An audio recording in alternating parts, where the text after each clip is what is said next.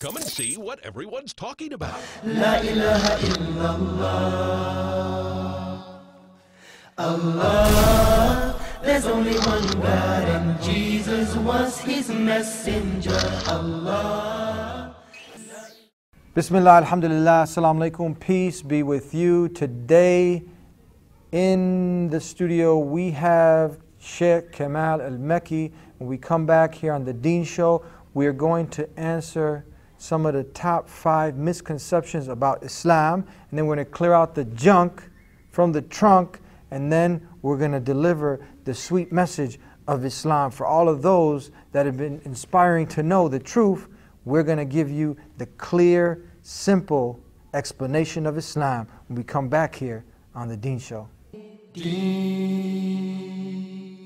Allah, there's only one God and Muhammad is his messenger. Allah, la ilaha illallah. Allah, there's only one God and Jesus was his messenger. Allah, la ilaha illallah. I don't know why I did that. Maybe it's just to break the ice. Assalamu alaikum, peace be with you. Wa alaikum salam wa rahmatullah. Thank you very much. My pleasure. How you been? 100%. People can, on the deenshow.com, they can visit.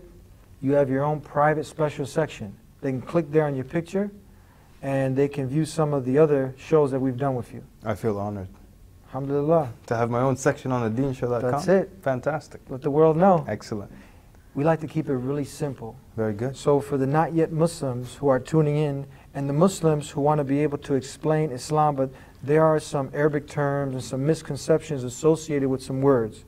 So we're going to give the people 5 of some of the common basic misconceptions that people have about some of these words. You'll define them, explain them, and at the end we'll get rid of the junk out of the trunk, and then we'll go ahead and explain everything in full so they can understand Islam a little bit better. Sounds like a Let's plan. start with this word Allah. Okay. People think that this is some Arab god or this is a moon god, and they have this misnotion about this word Allah. So let's start with this word Allah. Excellent. Very good. You know, the whole moon god and whatever other claim, they actually, specifically the moon god, there's actually no evidence to this whatsoever. There's no record of any moon god called Allah.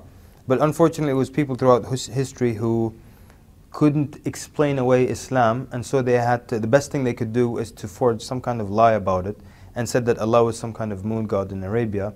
And if that were the case, there would be a lot of evidence to that. There would be Arab poetry talking about this moon god, but we don't have anything